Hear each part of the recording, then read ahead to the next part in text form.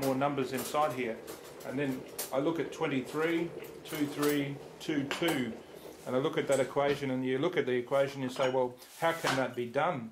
There's a traditional process of doing it. 23. What is it? 23 times 22 22, and you can do it this way, and then it's a drawn out process. But I say that's a number 2. You look at number 2, just think of 2. So I think of 2 lines. That's 2 lines, and that's this one here is 3 lines. 1, 2, 3. So that's 2 lines, and that's 3 lines.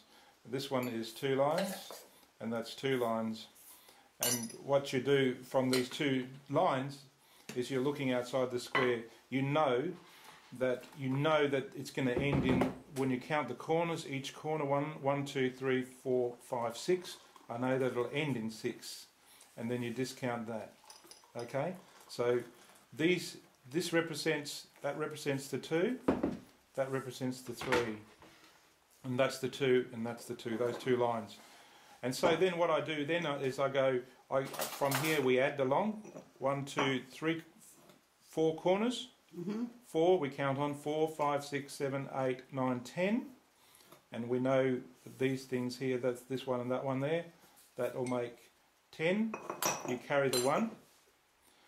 And then what we do is we do that one there, that's 4, and then that one is 5.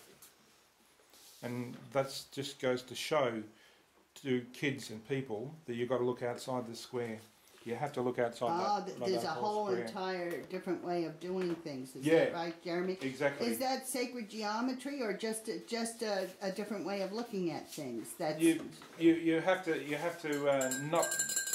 not accept what's given to you in this realm. Don't accept that that's red or this is a house. It's only a house because we know it's a house. And that's the reality, that things aren't necessarily are real, really, because it's only our perceptions that are real. Oh, it's just our perceptions. I see that's a very important point that humanity seems to need to know in order to not be boxed into. Who made these things real to us? Yeah, who made these things real? This formula real, where you can do a formula very similar to that. That is real. 21 times, say, 24, the same thing. What's that equals? That's 2, 1, 2. That's 1. That's 2, 1, 2. That's 4, 1, 2, 3, 4. And, you know, I can go 1, 2, 3, 4, and then I put 4 down there. Then I add these 2 together. That's 1, 2, 3, 4, 5, 6, 7, 8, 9, 10. Then I carry the 1. So I've done that out of the way. So there's 4, and there's 504. 504. Now, does anyone want a scone? Not yet, no. So just goes to show that don't look at the things that we were taught. Or you can look at the things you're taught, but look at other things in this whole process, in this quantum field of infinite possibilities. Well, Jeremy, what I hope to do is to take a few little videos of information like this and learn how to, do the editing and put them up on YouTube for education.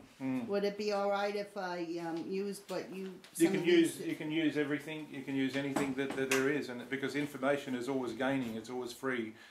Information is when you put your attention to something, you become attentive to that information, from silence. Chaos to silence, chaos then silence, and we need the silence of self, where you've got to have, in order to create something, you've got to have nothing. How stupid is that? But that's the way it is. They say, because then nothing becomes something. Because your heart has listened to the information of the cosmic universe. Your attentiveness to that process, focus on it. And then the attention and intention is the next sequence of science events that takes place in that process. And then there's chemicals, neuropeptides, there's endorphins and the serotonin, and there's the hypothalamus, the amygdala, all working all together with just one particular thought. And these activities are moving at the speed of light. And it's light because thought travels at the speed of light. I can be on Mars now, and I'm sitting on Mars. How quickly am I there? in this conscious I think you were even saying something about thought traveling faster than the speed of light, like on the wave of love. It's traveling at a rate that we cannot even put a quantum measurement to it, because when you look at this process of seeing you is divine love, and that love is outside, and you could be in your car, I love you, and you can feel the love. So feeling travels with this process of thought, and this is a process of thought that goes through tunnels and buries through the other side of the earth, and creates and heals, because it's the love that is deep inside the spirit of this communication. It's a total different communication field. There's emotional intelligence, there's written intelligence. I've just shown you a bit of written intelligence which I received from someone who had a process of love to give me that information. And see, so love is always the key of a binary system that travels with that process. Speaking to you and speaking on this camera is love, because I want to share my love to someone, and you know that's what it's all about. That's what I'm feeling. I can feel that, and I know that. And I'm safe to do that. If I wanted to have hate, I'd have hate. We had every wars that we took place. We had a war in the world. There was wars all over the world, and after every war we went through, after the war we go through a pandemic. We go through an emotional, a physical, a pandemic. The First World War, the Second World War, George Bush's war, we have this new disease that's killing people just after the war. When the war says that we're going to stop war, then our bodies begin to unwind, and then all of a sudden we've got swine flu that's taking people out right around the world. So war isn't there to end all wars. You know, there's this other field that's happened that takes place. We pay the karma, we pay the dharma. We do. We're paying karma for things. It's my contention that we're moving into a new cycle, which the Aztecs call the sixth sun. Yeah. And that's going to be a cycle of harmony and balance. And the way that the things that we're talking about now, about wars and the pandemics, aren't really going to be part of what the way the people operate anymore, because they're going to be not by working by force, they're going to be working through their heart, through love, through some of these things that you've opened our eyes to. Because love and speaks. It seems like we're right on this crest of moving into a change. And we won't even have to really worry about wars. Everybody praying for peace will probably be, what is that? That's got to affect the heart, as you were saying, and the mind consciousness. Exactly. Because love is a thing that's it's motivated from within self, in the opulent and the authentic self. There's the authentic self, which we hide from the world. We put these objects in front of us, and they're all everywhere in front of us. And you know, my mobile phone has got it's got an amazing ringtone, or we hold all these things, and we put that in the way. But when we let go of all these things, the universe will give you whatever you need. If I'm holding on to all my emotions like this and there, can the universe give me anything? It cannot. So when I let go of what I've got, my hand is free to ask the divine for what I need. Oh, isn't that beautiful? The more I let go, and the more I become oneness in my silence, the universe is then providing me with this pure state of conscious energy. I'm open. But if I'm holding all these things and saying, this here, this is so important to me because it's important. Let me show you the technology. It's so important to me because it has all my contacts, all my people that are on here that are my friends or whatever, and it's just an object. Oh, that's your phone. Object referral, and it means so much, you know. If I put it in the thing, I'll be devastated, or someone steals it. People will be devastated, but we don't need to. We can just put it down. It's not there anymore. You know, it's only attentive. It makes when you put it down, then as you say, it makes room for something else. You become free. And something else can come in. My phone dropped in the water. It was the best thing that ever happened because the old phone went in the water, inside the water, and while it went into the water, it destroyed every bit of the memory of the phone. That was the best experience I've ever went through. But I had to go through the inertia of the loss and pain and the grief which had me, which I went in to look at it, and I was grief stricken because it went into the water. But everything that went into the water was just pure emotions. But it was only what I put my attention to. And then the best thing is, I went out and bought a brand new phone.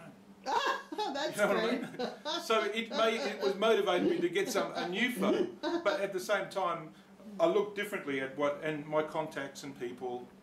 It doesn't bother. I had that happen in another way. I knew that I needed a new car, but I was so attached to, he had a particular name, the old car, I didn't want to put him down, so then I had a little accident and had to get a new one. Yeah, it takes you into a different field of possibilities. No, yeah, so I mean, it's interesting what you're saying. And thoughts are like the hooks in our brain, and you put you program your thoughts on the computer and you put love, and you'll see the word love there. And that love is the feeling of love is where it's going to take you. But that you're not going there. It's taking you. You see? Wow, so your consciousness is flowing on that energy of love. You can't explain that. It's sort of, I suppose in a sense, in our human terms, because when we put our attention to love, love is just the word love. The other processes in the universe comes together, and then what happens, the abundance of processes of love comes to you. But it takes you on that journey, because you've, again, like the phone dropping in the water, you let go. I've released. When there was so much pain that I saw someone crying in a primal state of consciousness, in the primal process, and when you cry, when you have deep cries within your loss, you have nowhere else to go. You have nowhere else to go.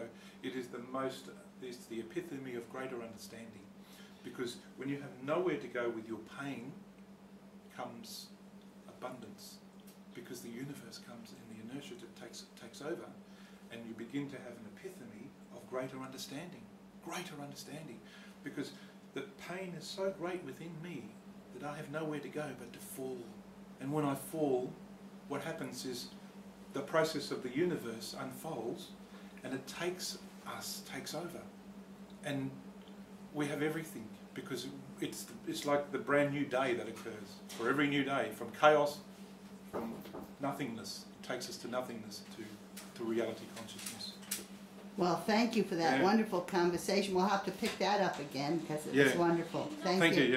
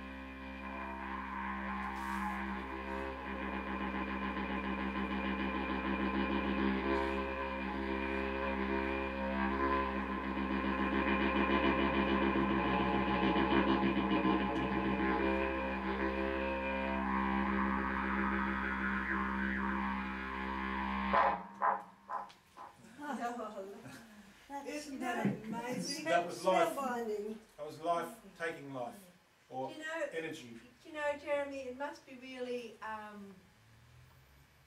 intriguing for the indigenous of all cultures of the world to look at Western civilization and You the don't whole New realise Age it, do you? movement is just what the Dreamtime You have don't been realise saying it. all the way along. The didgeridoos You know, I like mean, that. really at one level, you Yeah. must be sitting back and laughing and just thinking, But when it's are a, these people but going it's to a- come to reality? it's an come to acceptance. you? Well, Yeah. we come to that acceptance when we are at the death's door. You know what I mean? It's too late. But It's no, too I late. was talking about as far as Now- the indigenous now people it's are happening. concerned, that they, because it's the dream time, it's your culture, but it's not Western culture, no being too materialistic. So it must be quite interesting to observe how now the Western culture is coming to the dream time, or coming to all of this, which is like how it is, you know, at long last, the Western culture is starting to see the light. No thanks, Elizabeth. If you understand what I'm trying to Yeah. say? Do you The know what I thing mean? that's interesting, Jill, I think, is that all humanity is at a new dream time for a new civilization. You know, all of us are coming together to dream this new paradigm into being. And that's what's so exciting, you know, where all these cultures are meeting and we're dreaming together. And that's where, like, if you hear the story, you got the this is you know, you saw the spider. Yeah.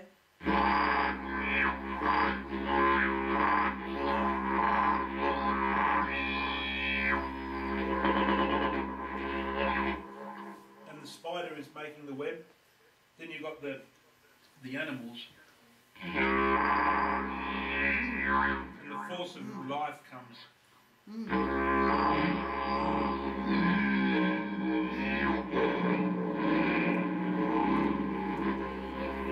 The kangaroo.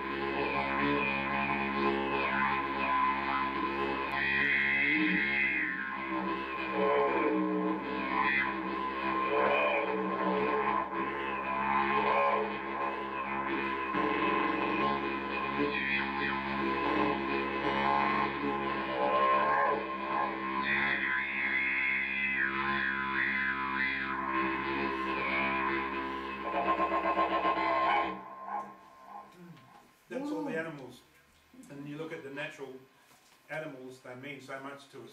All the animals. This one I did. This one is about the dreaming of the river.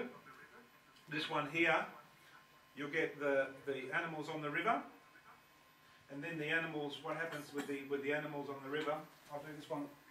So you can hear the animals on the river. You'll get all the animals that are living on the river.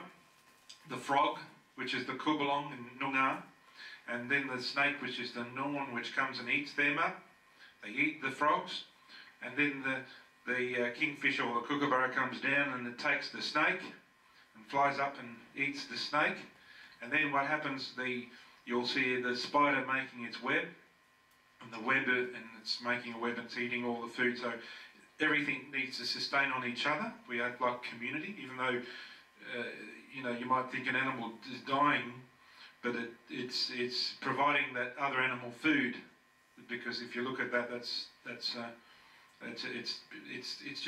providing, and the other animal's eating it. It needs the sustenance, and it's not dying. It's rebirthing. It's changed its form. And what happened is when these frogs were on the river, the snake would come along and consume them. And because we're so fearful of death, we think, oh, what a horrid experience. But it's nothing. It's just it. There's nothing horrid about that experience. It's just life, living another life. Then the kookaburra comes along and eats the snake, and the spider comes along, does the web, and then there's flies landing in it. The spider will go and eat this fly, and there's the little bird comes along and takes the spider, and then that's what life is. It's about that life. That's and life. Man shoots the bird. And man, that's where we all go wrong. So When man shoots the bird. we go wrong. That's right. I would agree with you, actually, Jeremy. That's where we go wrong. How about some of your coffee? Yeah, I'll just do this last story.